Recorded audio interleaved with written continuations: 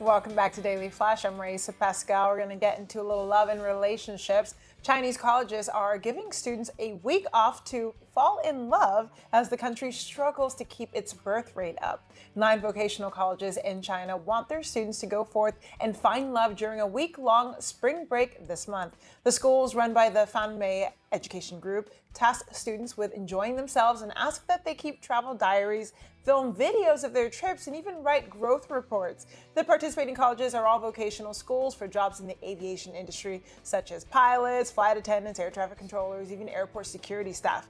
Now, the schools have been giving students and teachers a week off in the spring since 2019, but this year's theme is Enjoy the Blossoms, Go Fall in Love, and it places a special emphasis on romance. Now, the announcement comes amid a push in China to bolster rapidly declining birth and marriage rates. Local companies, provinces, and even townships have been experimenting with ways to get people to tie the knot. Get this. One is offering 30 days of marriage leave, or another is launching campaigns asking city women to date rural older men. So, I mean, you gotta do what you gotta do to keep the birth rate up, right? So we're talking about China, right? That's right. Yeah. Where they want to know everything and they're all about your business. So they want you to keep a love diary, a love relationship diary. Okay. Film yourself. Film yourself.